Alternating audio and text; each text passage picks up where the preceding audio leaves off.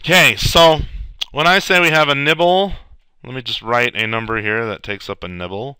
A nibble is 4 bits. If I said we had a byte, then we would further write in these leading zeros. Even though they add no value to the number, we still have all the digits of a byte. And when we think in computers, we think in bytes because computers do store bytes. And they store all these leading zeros here, even though they don't have any meaning. You can compare that directly to what I showed before with the scooter, where we have leading zeros out here. We have all the digits, even though not all of the digits add value. This leading zero has no value, not until we go 99,999 miles plus 1. Okay, so there we go. We write all the numbers. If you have a 32-bit computer or machine, let me say, then you have 32 bits, which is going to be even more wasted space in the case here. This is the binary value 2. Remember, we go 0, 0, 0, 1, 1, or 2. Sorry, 0, 1, 2. And then all these things add no value. But essentially, when in programming, we deal with, usually we're dealing with smaller numbers. So we have a lot of wasted leading zeros. But we still have them either way. So that's important. Now, if I asked you to add this binary number to this binary number, pretty straightforward. 1 plus 0 is 1, 0 plus 1 is 1, and that gives you a 3. And if you think about it, this is a 2, this is a 1. 2 plus 1 is 3. But then if I took this a little further and said, let's add, let's change this up a little. Well, let's keep our original example on the screen. Let's add this number to this number. Well, okay, 1 plus 1 is 0. We have to carry the 1. 1 plus 1 is 0. And then we have to carry the 1. And then we put this 1 out here. But we started with 2 bits. And let's say we're on a 2-bit machine. And we have 2 bits here, which is 2 bits here.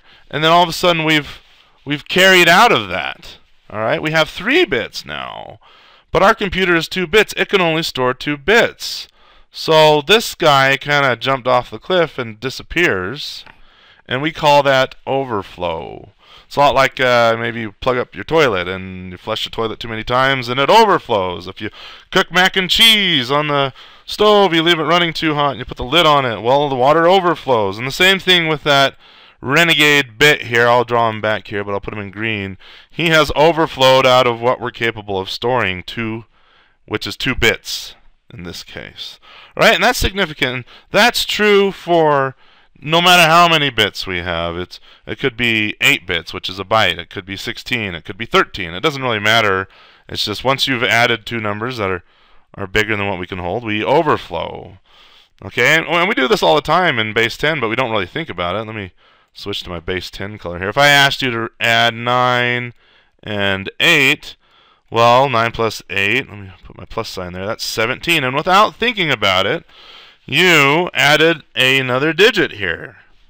Okay, we carried over. In fact, if we did this right, the way we learned in grade school, we probably carried the 1 and then brought the 1 down in here. But if you've added numbers for a long time in your head, which I'm at the point of doing, I would have just said 17. Well, what if I told you you can only have 1 digit? Okay, we can only have 1 digit. Well, all of a sudden, 9 plus 8, yeah, it's 7. If you think about that in scooter terms, if we took a single digit here, like that, and we just had the 9, and say, actually, let's go with white. Let's blend in with the background of my scooter here. Say my scooter's odometer was, this would be pretty cool. Every 10 miles, I'd get a new scooter, huh? Well, let's say my scooter's odometer was like this, where we only had 1 digit. Okay, and fortunately, when I took this picture, it was at a 9. Okay, and let's say I drove 7 more miles. Well, this 9, it would turn into, or I drove 8 more miles, like we have right here. This 9 would turn into a 7.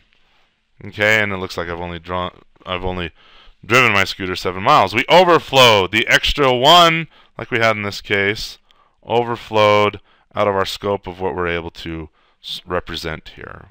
Okay, and anyway, so whenever we talk about overflow, that's important. Generally, we're dealing with 32 bits or 64 bits, and the numbers we're adding don't generally go that high, but they can.